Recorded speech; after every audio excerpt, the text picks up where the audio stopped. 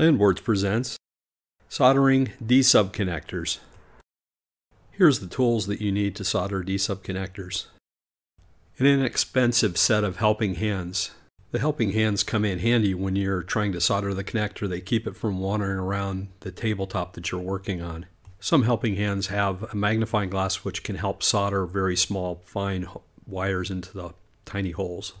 You'll need a pair of diagonal cutters for cutting the wires and for cutting the heat shrink insulation.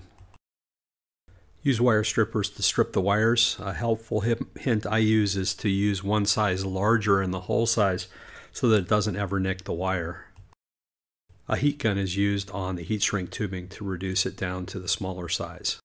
So let's take a look at the materials that you'll need to use. First off, you're going to obviously need a D-sub connector. I personally like Mauser because I sort of know my way around the site, but DigiKey or any other site like that would be fine. Half the trick on any of these sites is knowing the path to find what you're looking for. Here's the breadcrumb trail. Probably the first search criteria is to look for the number of positions, DB25, DB37, DB9. When you're selecting the gender, make sure you select the cable end gender, not the board end gender. We're looking for solder cup or possibly solder, although probably just solder cup. Although any wire that fits in the hole would work, I really prefer these color-coded cables that come in a ribbon cable. The huge advantage in using color-coded wires is that when you're tracing the wires and debugging, it's much easier. These wires are commonly available on eBay at reasonable prices. These come with 40 wires in the cable and they can be found under the title DuPont wires. Make sure you pick the right gender if you're connecting into a connector on the other side. Putting heat shrink over the wires really does help a lot as well. 1/16 inch heat shrinking seems to be about the right size. Heat shrink can add a lot of strain relief to the connection to keep the wire from breaking off at the pin. Heat shrink can also keep any stray wires from touching adjacent pins or wires that might enter the assembly somehow. Next, we'll take a look at the steps required to solder the connections. The first step is to fill all the cups on the connector with solder. Here are the first few pins have had solder melted into them. The whole cup doesn't need to be filled, but just some of it. The first step of preparing the wire is to strip the wires to length. Next, tin the wires with solder. Then cut the heat shrink to the length required to insulate the wire.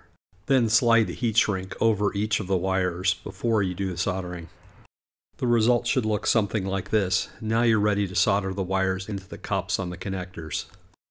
Next, solder the wires into the cups on the rear of the connector. If you're right-handed, it helps to solder in the wires on the left first.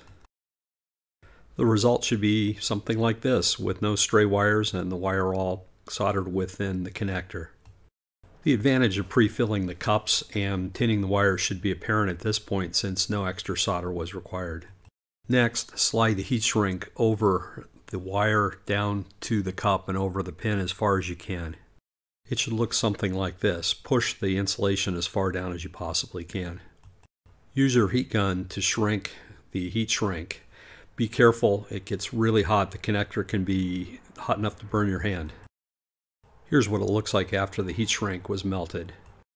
So let's take a look at the result. That's a pretty nice looking result, I must say. If you have any questions, leave them down in the comments. If you want more information, you can see our wiki pages for these products, and we have YouTube videos on them as well. We have a store in Tindy where we sell all of our cards. Thanks for watching our video, and if you enjoyed it, don't forget to like, share, and subscribe.